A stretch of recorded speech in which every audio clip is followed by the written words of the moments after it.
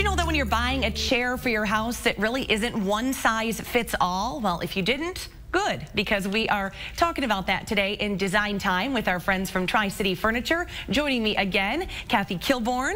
Thank you for being with us again. Good morning. And we are sitting in these amazingly comfortable chairs. And I have to show you, this one does some pretty fancy things. Yes. And the back even comes down. Yes. And now what you're noticing, what you were telling me a moment ago was that folks tend to walk into a store, they need a chair, they buy one. Correct. But really, there's so many factors to consider. It's just like buying any other big purchase. Right. It's really like buying a pair of shoes.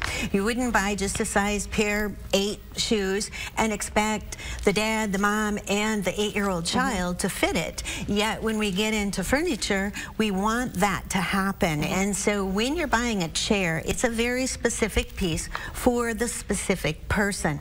So if you want the best support, you have to realize there's height off the floor, the depth of the seat, and then the height of the back. And so all 3 of those have to fit the person correctly, or you won't have lower back support, or it'll be pushing your head forward, your feet won't be supported correctly. Right. This is European styling, and it's designed so that it will adjust from 5 foot tall all the way up to 6'8". Wow. Because I'm going to get the correct support under my legs and having my heel just tip over a little.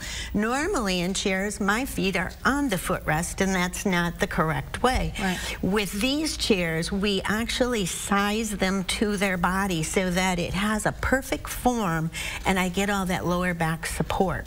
So these chairs are great. They're smaller scaled. They come in fabrics and leather, so you have lots of choices.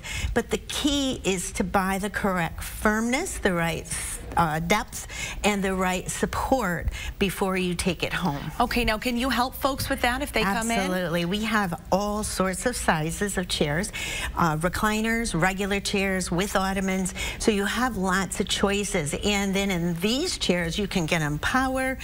Those are especially nice if you don't have arm strength to open the recliner. The nice part about these Scandinavian chairs is that they're smaller scaled, but they really fit well into a lot of spaces that can accommodate a big poofy recliner.